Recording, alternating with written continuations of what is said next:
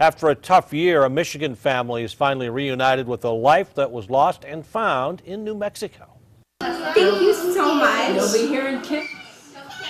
This was the scene in Clio, Michigan Saturday. Monica Benson's husband and daughter were killed in a car crash in June of 2010 on I-40 near Tucumcari. Her little boy survived. Somehow Caesar, the family dog, was separated from the family. Earlier this summer, someone dropped Caesar off at the animal shelter in Tucumcari.